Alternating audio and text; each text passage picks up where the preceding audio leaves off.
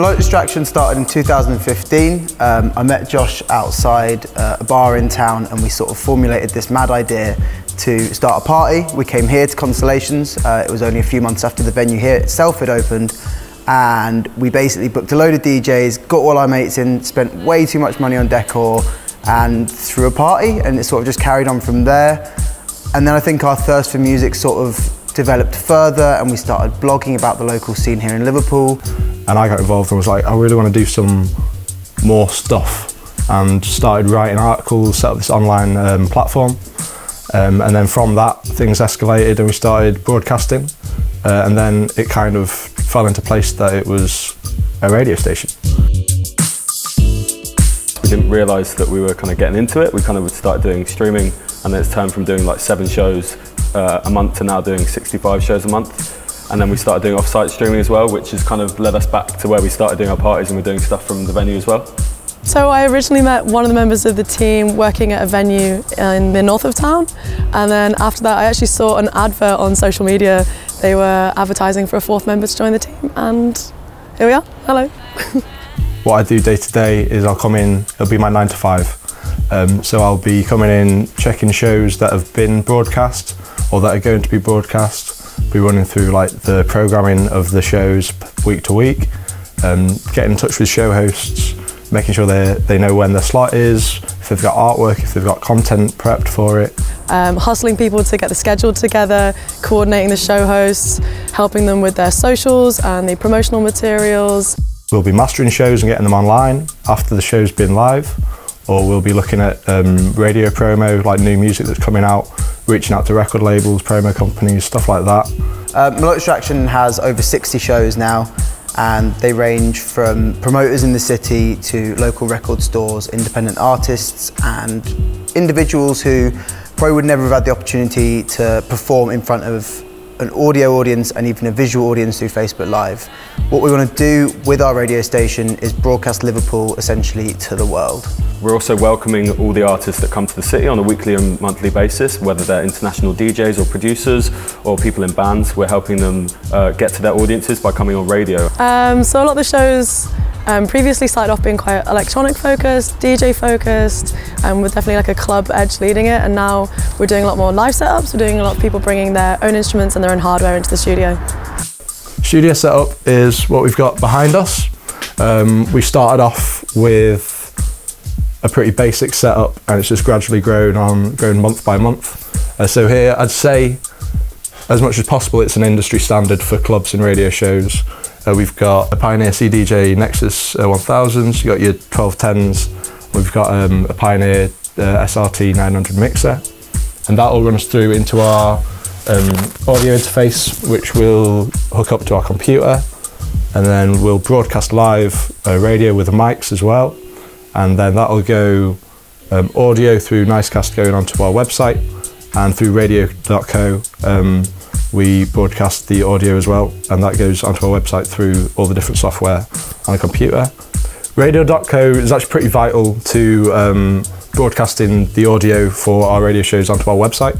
They're basically the little interface that hooks up our mixer onto our website, and it allows us to program live shows, it allows us to re-loop older shows, and it also allows us to put playlists on, and this is just constantly running on our website. Yeah, we've had some really exciting people on radio so far. We've had like DJ Boring, we've had Jada G, who else have we had? Des Andres from Detroit, Roy Davis Jr. came through from Chicago. Yeah, we've even had, we had Dave Owen, Ali Anwar. Ali's from the Bajuni Islands, which is like a stateless island off the coast of Somalia, who plays like beautiful folk music on his oud. And that was on the Africa Oye show, yeah. There used to be a pirate radio scene here in Liverpool, and there wasn't for a long time. Basically in the early noughties it kind of dropped off, and they really provided a focus for the musical communities around here, and this is kind of reviving that again. So although we're an internet-based radio station, we like to think of ourselves sort of more as a community-focused entity. The different hosts that we have don't just come on and do their monthly 2-hour show. A lot of people have been really up for getting involved bringing in their skills in different areas. So one of the hosts is helping us with web development, one of the hosts is helping us make a video ahead of our crowdfunder. Other hosts have helped us with legal advice and just different aspects of running the station, so it's really got a nice community feel to it. We'll broadcast our radio shows live as they're going out, and that'll be on our website and on Facebook. But then afterwards we'll master the shows and we'll get them back online onto our website. With that we'll be uploading to Mixcloud, and then via Mixcloud we'll embed it onto our website. And on our website we'll do a little bio for each radio show with links to their relevant social media pages and all that sort of stuff. So that is what I would say is how we push our radio shows post-show. Yeah, and we try and make it kind of a little bit different by incorporating the video into everything we do with radio. So whether that's in the studio, we make it look so every time you see the setup and you can see the studio, or with all the live shows that we do, it's really important to have that video because it makes us different compared to a lot of radio stations who is just an audio platform. In terms of Melodic Distraction in the future, we've got quite a few bits and bobs lined up. We're going to be launching our crowdfunder, which is going to be a really exciting project to make radio 24-hour. We're going to be hoping to raise £10,000 to be able to implement the infrastructure to have a radio station online that is always going at the point of use to our customers. So that's going to be using the help of Radio.co to have this online software which allows us to implement live shows, playlists and playback shows all the time, and hopefully launch an app as well. So that's going to be launching in April. Yeah, and as a result of that crowdfunding, it's going to be really exciting. We're going to be able to increase our programming and operate as a 24-hour station, which hopefully means we can get more artists on board, whether they're national artists or local artists. We're looking at really reaching outwards a little bit more. I'm particularly looking forward to collaborating with other radio stations. We're looking to grow, build a more cohesive setup in terms of we've got our radio setup here, but we also want to do a second setup which is more what I'd say is like a sofa setup, whereby we want to just have one turntable and have microphones on the sofa, and then we can just sit down and maybe talk through an album, or just have it much more like talk-based show. So in terms of the radio station, that is something that we're looking for in the future. So yeah, it's really exciting looking forward, and hopefully continue to do more live band streaming here at Constellations.